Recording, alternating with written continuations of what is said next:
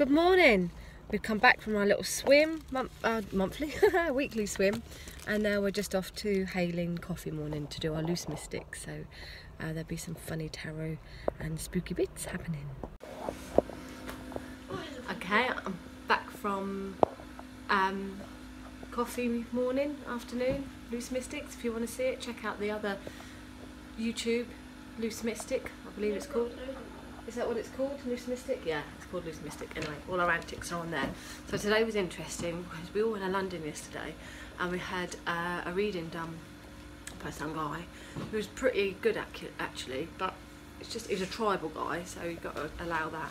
But he asked a couple of us about sex questions and it was just a bit weird, and then we googled him when we got back, and yeah, he's kind of no, Josh, stop it. Anyway, so the subject today was how far should you go in reading. So if you want to know what we all said, then go onto the Loose Mystics YouTube. Get out of it. What? But actually, he was very accurate with a lot of things, all individual.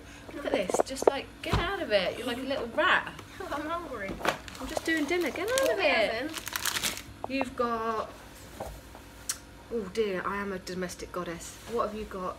Mashed potato. Nope, you've got a burger. Is that it? And mashed potato and beans. And we've got fish, but you don't like the fish. So I have been a domestic goddess since I've come back. So look, the washing, the cooking. As yet, I haven't managed to burn anything. It's all cooking nicely. And he's still eating. He's still trying to find. Get out of it. So yeah, as Mondays is our day off, we're probably going to have a game tonight of... Where's the game? It's coming to the end of I'm a Celeb. I think Toff is going to win. She's cool. She's my favourite. So we're going to have a game of Bush Tucker Challenge tonight. Yeah? Should we play that? Obviously I'll win. I might let the others win. I'll see how it goes. But we'll have our little din-dins and then a nice family evening tonight, because Mondays is our day off. And then tomorrow we'll be back to work as usual. We've got quite a few things planned. Oh, I've got one of my favourite people coming over tomorrow. Sue Owen.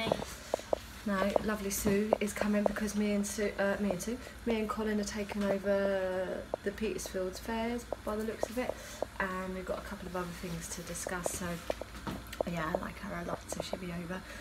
And then I'm going to go into town. Oh, I've got a reading to do in London, so I've got to learn how to do Zoop or something.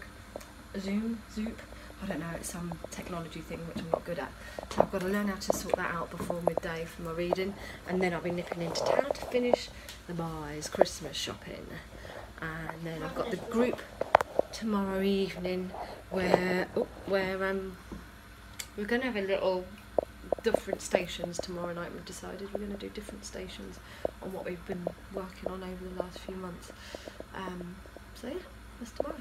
But join me later for our Bush Tucker Challenge. I just had a little bit of a... Oh my goodness! Oh, for goodness sake. I can't do it all the time. Oh my goodness me. Right, that's cooked. Yeah, well and truly cooked. Mixture of dinner's there. I can't believe I've burnt that. Oh, for goodness sake. Anyway, what I was about to say was I've just done a nice little clip of our puddy cat. Let's turn that off. And how am I going to disguise the dinner? Salad. Right, I figured the easiest way is not to tell him. Transfer the evidence and add some other bits to it and not tell him. Someone turn the alarm off.